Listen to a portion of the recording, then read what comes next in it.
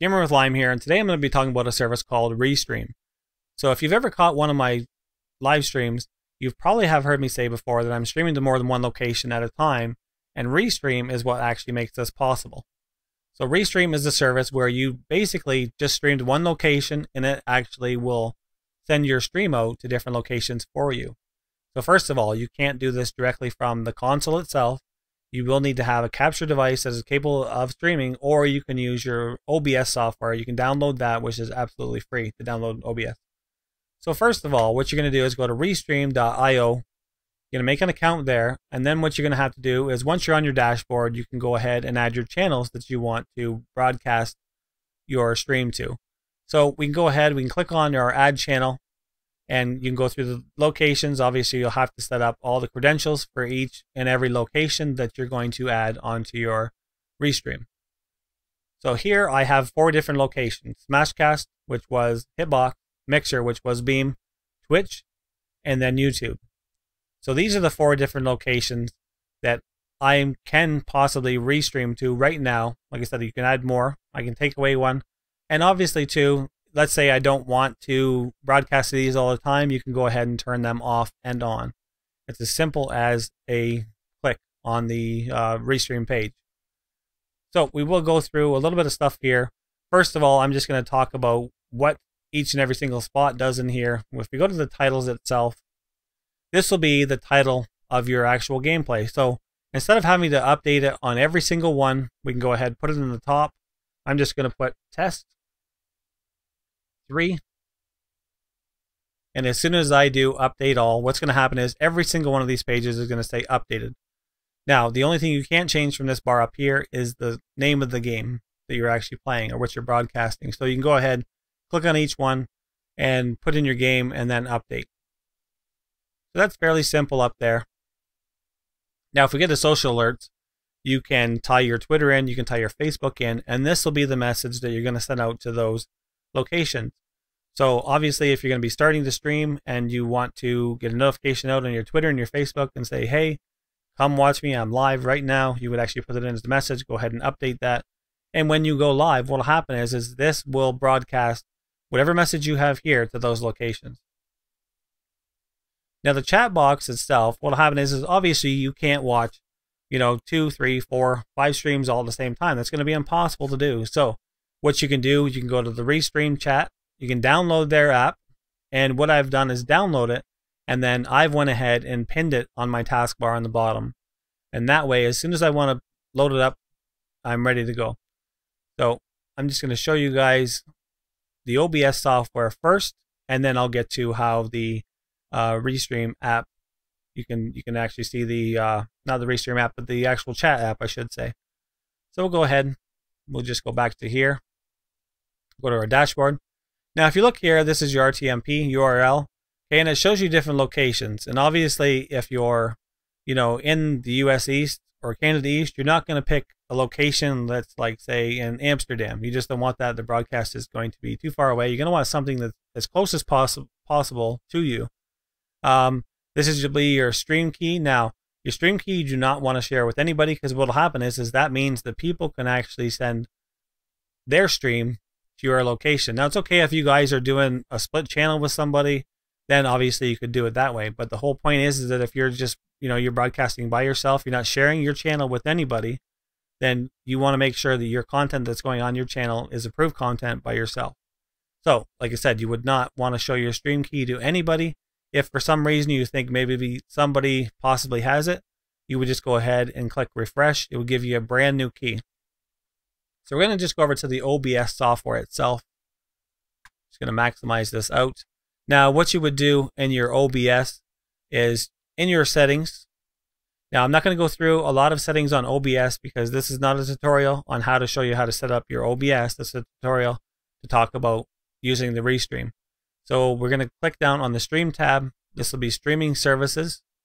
Okay, and then obviously in a pull-down menu, there are several here. Restream, Twitch, YouTube, Smashcast, Beam Pro. So it's basically got everything covered. So it's not an issue. And what you would do is put in your location. Okay, because what it is a bunch of presets. When you go into that location, it's a bunch of presets in your OBS that already knows how each and every single service works. So all you do is pick the location that matches what you're showing on your Restream, which is right there. That's the US East, Washington. So you go ahead and make sure that matches, and then your stream key right here, I'm not going to click on it because like I said, I don't want to have to reset mine, but your stream key right here across in this location would actually be what's underneath right here. And when you click on this, it'll actually show your full key. So it's not an issue that you have to memorize it. It's just the fact that it's there and you don't want anybody to see it. So as soon as you go into OBS, you set all this up. You can go down under there for your output. Now, I have my bit rate set at 5,000. You may want to actually change your bit rate to something different. For me, I find 5,000 is a fairly reliable source for me. But you may actually want to go lower, possibly you may want to go higher. The big thing is that when you're on Twitch, for example, Twitch does not give the option to go at a lower rate, I don't believe. So it's possible that you may end up not being able to have viewers if their connection is too slow to be able to watch your stream. So, but for me, like I said, I have mine set at 5,000. It's not an issue for myself. So I'm just going to go OK here. Now, what's going to happen is that basically when we start streaming, when I hit start streaming on here, it's going to go ahead and send it to Restream. Now I'm just going to check on Restream itself, make sure all my channels are off for the time being. And I'll just show you a little demonstration here. We'll go into the OBS. I'm going to hit start streaming. What'll happen is on the Restream page itself, you're going to see on the right hand side here, this little window will actually change to show that my stream is up. So there we go. Whatever I'm showing in OBS right now is actually going to the Restream service. Now, because I have my channels off, it's not being broadcast to any other location. So like I said, whatever channel you decide that you want it broadcast to, you would simply click this on before you started your broadcast. So we'll just go ahead, we'll cancel that for you guys. Now the other thing too is that in your, I'll just click on this app right now. Like I said, this is the chat app that I've pinned it to my taskbar. When it starts, it'll show what channels are added. Now I'm just going to stop my stream for the time being, just so that I don't broadcast out to any channels. I'm going to go back into here, okay, and it's going to show whatever location that I have enabled. So I'm going to go ahead, I'm going to click on Mixer, and what will happen here is you will see this change to 1 out of 1. Okay, when you click on that, it's showing I'm logged in. Now, obviously, if you had, say, 4 channels connected and it had a 3 out of 4, that means one of the channels itself is not connected for some reason. So it's as simple as that. When that comes up, you can actually reply to all chats, or, for example, I can reply to a specific chat. But like I said, this allows you to keep all your information inside of your chat, because it's hard to follow everybody at the same time. Now I'm just going to quickly click on this link here. I'll just show you. Embedded chat in Steam. When you click on that, you will actually be given a web page. I'm not going to open it up because I don't know if it is specific for my content necessarily. So what I'm just going to do is I'm just going to basically explain this. When you click on that link inside, you will have a thing there that shows a web page, and you will have a spot that says copy.